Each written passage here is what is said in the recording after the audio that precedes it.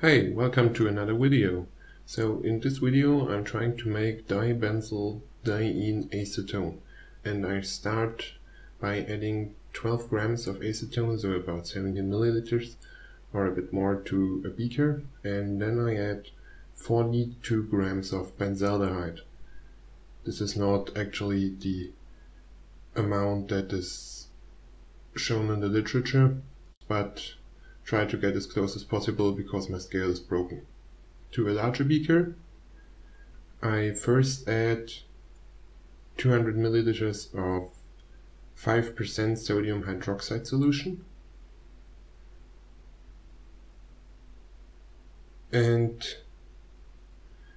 to this I add 160 milliliters of alcohol. So in this case I did add the alcohol first and the sodium hydroxide now.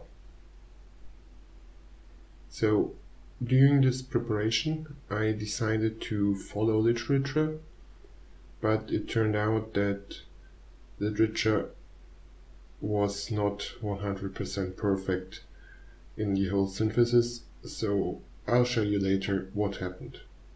Then I add all components together, and finally I add a stir bar. Put everything on my homemade DIY hot plate stir plate I made last week, and stirred it until the stir bar got stuck, and then filtered it and washed it 3 times. Here you see it after the 3rd wash. So it should be clear water underneath.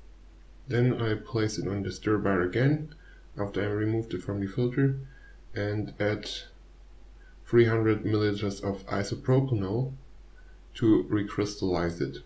At least the literature says that I should use isopropyl alcohol and recrystallize it with it, but this does not seem to work out. So the basic idea behind recrystallization is that you get rid of the contaminations. So what are the contaminations?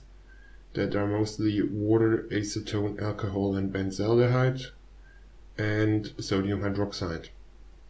Unfortunately, everything, including the sodium hydroxide, is going to dissolve into the isopropyl alcohol, and there I get a nice solution of everything.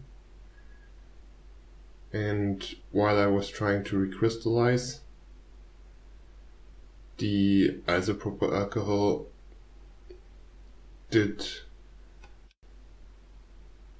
not quite work well, so everything came out of solution, including the sodium hydroxide, which I wanted to remove before, because all the other stuff you don't have to remove. And to crush it out I use ice water, and this did not seem to work pretty well, so the yield is about 5% or something, because only a very tiny amount came out of the isopropyl alcohol in recrystallization, and this really did not seem to work. Maybe I was not patient enough. So the only purpose of this recrystallization therefore is to remove excess sodium hydroxide that is left after the washings, and you really want to get rid of it. And here you see what I got from the recrystallization, and all the red stuff I pulled out is basically lost dibenzylideneacetone, and I add ice water to crush it out of the isopropyl alcohol and recover it later. And I found out that dissolving everything in acetone is basically the best approach, because it leaves behind the sodium hydroxide undissolved. You see it's blurry here, and you can easily filter it through. Then you get a nice clear solution of only water, acetone, benzaldehyde and your product. I don't repeat the name, it's simply too long. And everything except your product will evaporate if you dry it in the sun, because all these substances have a considerable vapor pressure. Here you see some crystals forming at the end, and It looks just amazing how it starts to crystallize while the acetone is evaporating. And this should be enough for the moment, but I'll recover the other bit as well. So thank you for watching, hope you enjoyed, and see you next time.